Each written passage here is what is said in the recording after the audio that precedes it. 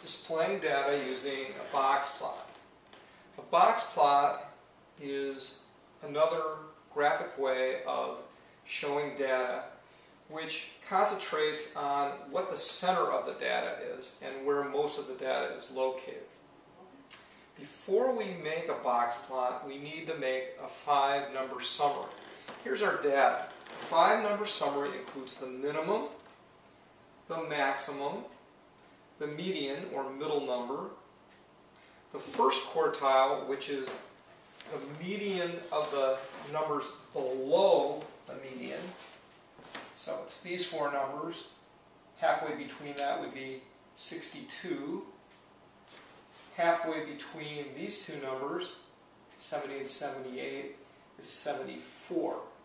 So that's our minimum, our first quartile, our median, our third quartile, and 78 is our maximum.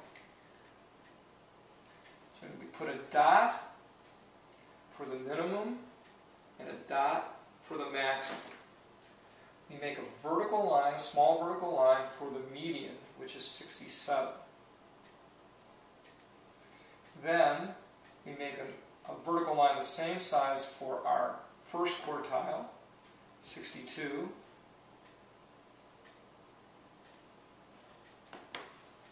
And for 74.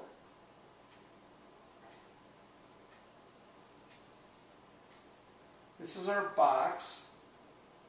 These lines to the right and left, the right and left, are sometimes referred to as the whiskers. This is a box and whiskers plot of this data. It says most of the data is between 62 and 74.